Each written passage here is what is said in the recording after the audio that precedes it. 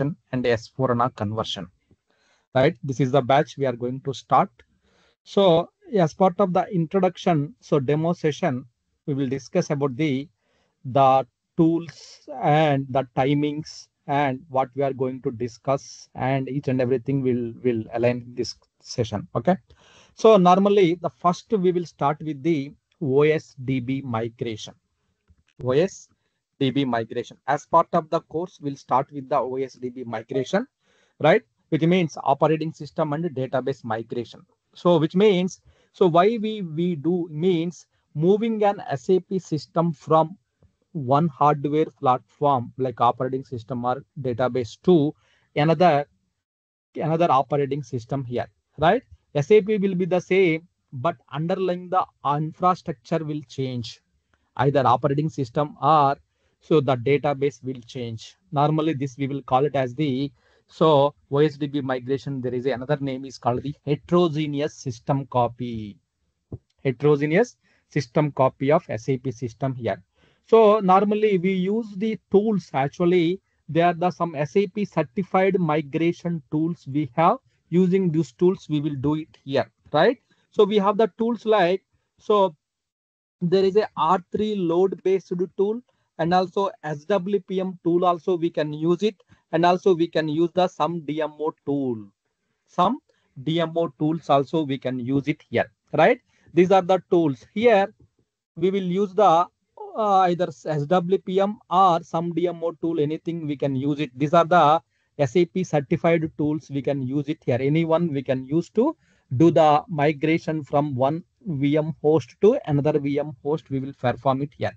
So why organization will do the migrations, either OS and DB migration? Why? So the organization perform the various, like various, there are the various business needs, technology needs, like cloud. Suppose like company, they want to go for the cloud, so they are planning to move to the cloud platform, cloud, so cloud based.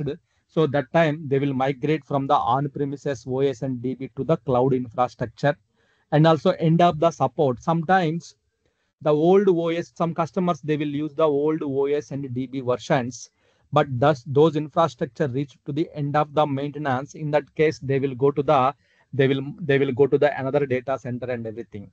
So some customers database, they want to switch to the database to the another database and something. So some customers platform standardization. Some customers they want to move from the Unix to Linux, Linux to Windows, something like they will due to the some cost and due to the some benefits, they will change the operating systems, they will change the databases, they will change the from on-prem to cloud, they will go for the rise with SAP also.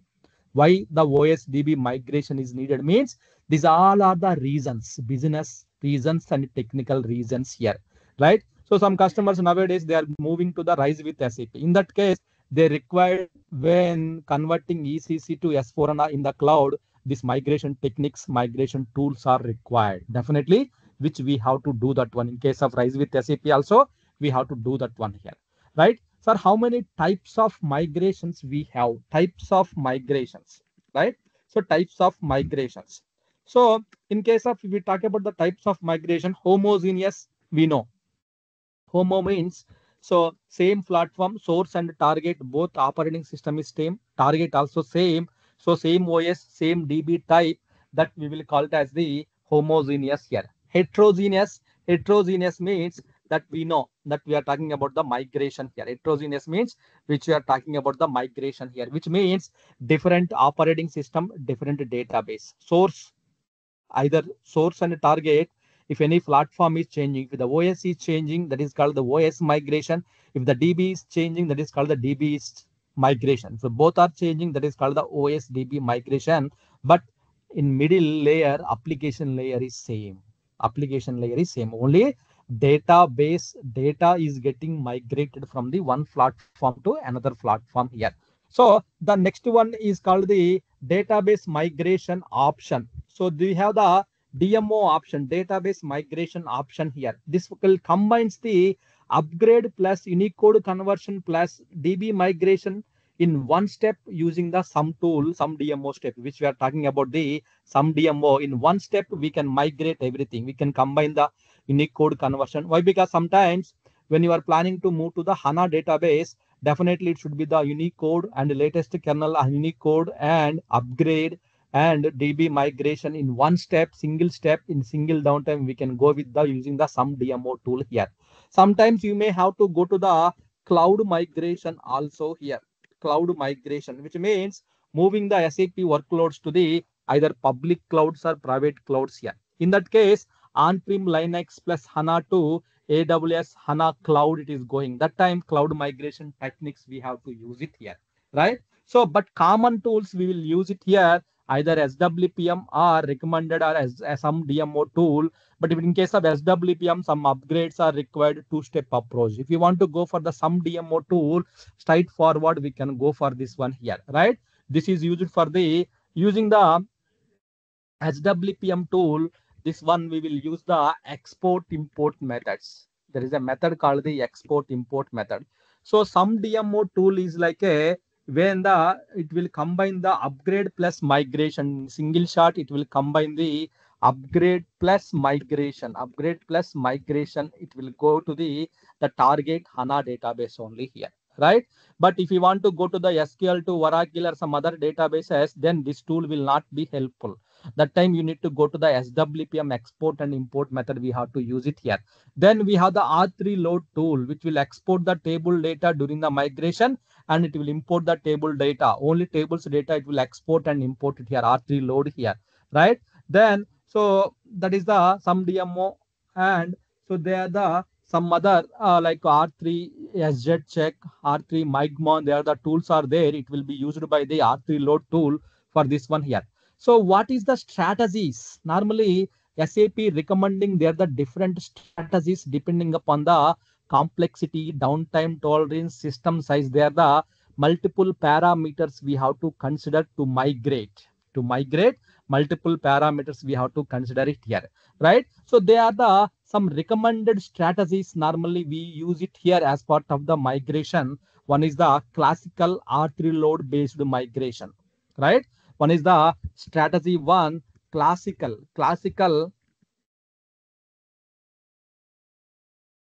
So classical R3 load based migration here, R3 load based migration here, which means so used for the ECC and NetWeaver systems.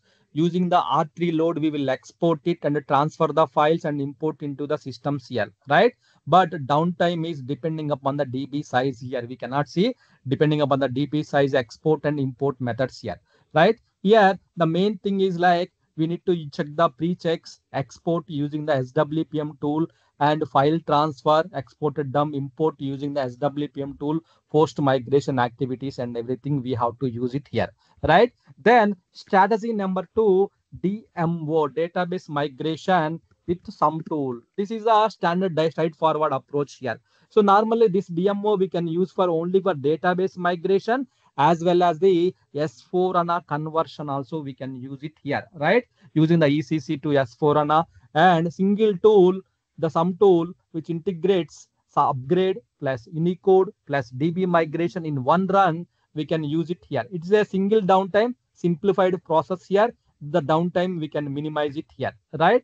But this is a limited to the specific target DBs. This is only for the target is only for the HANA database only here, right? HANA database only here. So the next strategy we have available in the SAP, that is called the parallel export and import using the migration monitor. So there is a migration Migmon tool that is also SAP, but rare cases people will use for the Migmon tool for the larger systems and faster migration purpose. They will use the Migmon tool here, right?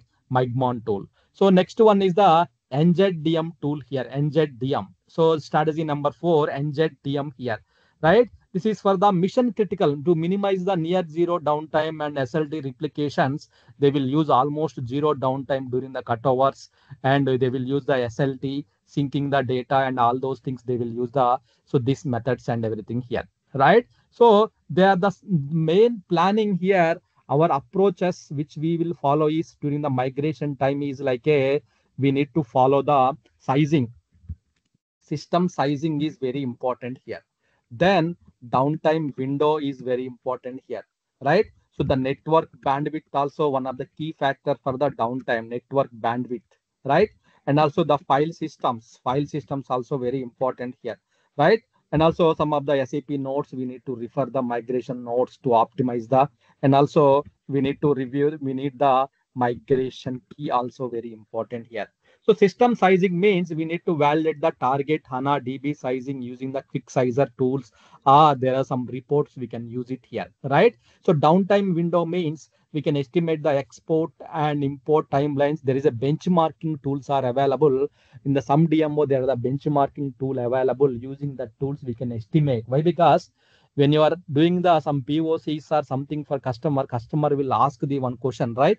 You remember like how much time it will take for the downtime, what is the migration rate and everything, right? Without doing the POC, how can we tell? That's why there is a benchmarking tool. Without fully performing, we can calculate the timelines, efforts estimation timelines and everything. We can calculate it using the benchmark tool that is available in the sum tool only. That is also we will discuss that one here, right? These and all the steps we need to perform it, right?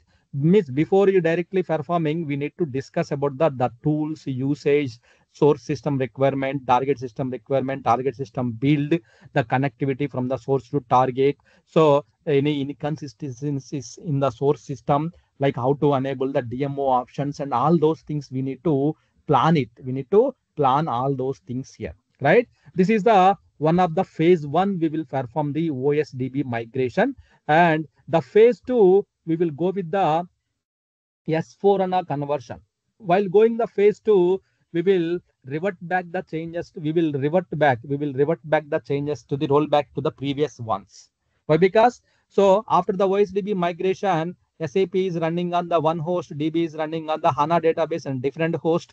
It will be the distributed, and so now we want to roll back the changes. Then again, it will come to the earlier status before the OSDB migration. Then we will start the S4 HANA conversion. We will start it here. S4 HANA conversion. We will start it here. So in the S4 HANA conversion, what is meant by conversion here, right? So here OS and DB you converted, but now SAP system you are converting from ECC to SAP system, ECC to S4 HANA you are converting here. So is the process of converting existing ECC into the S4 HANA, keeping the same SAD, same business data. Instead of doing the new installation, existing ECC you are converting to the S4 HANA system here. There are the approaches like brownfield, greenfield, and selective migration. There are many things are there here, right? So if you install the fresh, new system will come. But what about my existing data here, right? So for that one, we need to use the approaches. We need to follow the approaches here, right? So why we have to do the conversion here? What is the reason, right? So some HANA database requirement, right? If we want to move to the HANA ECC to HANA, then definitely, and also we know end of the support, right? SAP ECC versions, the older ECC versions are reaching to the end of the mainstream maintenance by 2027 plus. I think they extended to the 30, I guess, but 2027 is the maintenance, mainstream maintenance is going to end. In that case, by that time, all ECC customers we have to move to the S4 HANA systems here, right? In that case, ECC to S4 HANA. Nowadays, some customers they are moving to the Rise with SAP. In that also, their core ERP systems they are moving to the Rise with SAP, means S4 HANA public cloud or private clouds. In that case, you need to perform this conversion approaches you have to follow. Without you knowing the conversions and migrations, so you may face some difficulties, right? And reuse the existing investments like the historical data, custom code, and configurations you want to reuse. Then in this case, you want to go for the S4 HANA system and business process optimizations, right? So they are the conversion types like brownfield, greenfield, selective data migrations are there here, right? So selective data migration here. So selective data migration means so only selected data we can migrate using the migration tools. We can migrate using the LTMC. We can migrate it. Suppose like here the brownfield, green, and the brownfield and the selective data migration here. Selective data migration here. Selective data means migrate only selected data, not all the data, using the LTMC. There is a in the S4HANA, there is a concept is called the LTMC concept here, right? So brownfield means here, what is meant by brownfield means transfer the ECC to S4HANA in place migration and everything here, right? So greenfield means fresh S4 installation, migrate only necessary data. That is also using the brownfield, greenfield and everything here. The key tools we will use for this one, only one tool, that is called the sum DMO tool. We will use it here for migrations or conversions. We will use the sum DMO tool here, but here there are a lot of pre-checks we have to perform it here. One is the maintenance planner session, readiness check reports, and also the custom code migrations. So then simplification item catalog. So then sizing. These are the many things it will take. It will take the days to complete this and all the things, and also your system to perform all those things. There are the tons of nodes we have to implement in our SAP system to support this one here. To support tons of nodes we have to implement it here, right? So some DMO is the recommended approach from SAP to move to the S4HANA conversion to the target or rise with SAP. Yes, using the some DMO tool, we will go with this approach here. Otherwise, we have the two-step approach actually, that is called the larger systems and the complex landscape. First of all, migrate the DB migration to the HANA database. Then you can use the S4HANA upgrade using the sum tool, ECC to S4HANA. That is a two-step approach here. But single step, some DMO, that is we can use the two-step.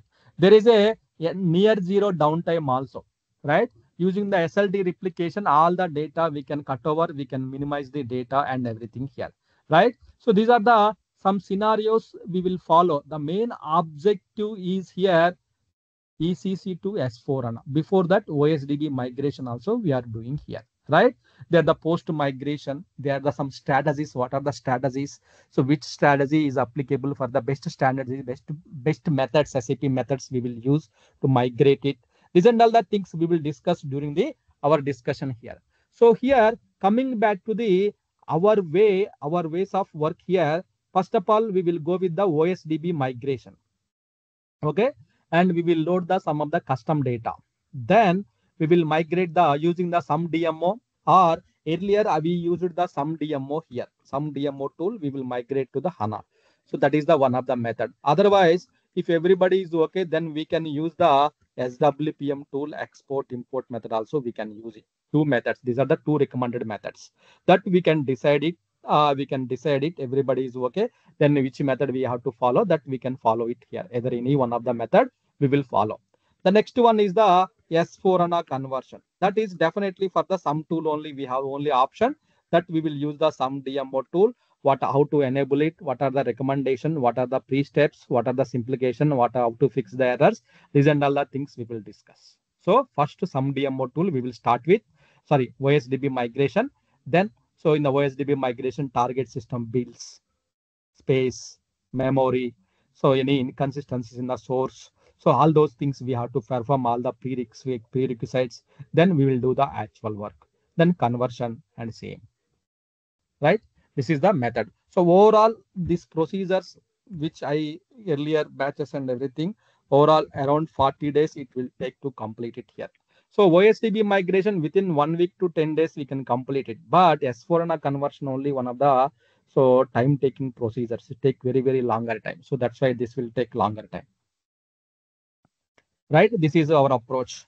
So we will start with the daily 1 hour. Daily 1 hour initially. So theoretical discussions and practical everything. So based upon the things, why? Because some of the phases will run longer time. If you put today, tomorrow also it will run it. That time immediately we will connect it, we'll see what is happening and we will discuss and we will close it out. So daily 1 hour we will catch up, we will discuss about the trainings and everything. So then we can also progress the offline and everything here. Okay, so as part of this one, the session will be recorded. The recorded video will be shared as usual, and also the related documentation also you will get it out. So that is that you will get it out definitely. So that is the one thing. And timings, timings only one of the biggest concern now. So timings part, that what timings we can adjust now.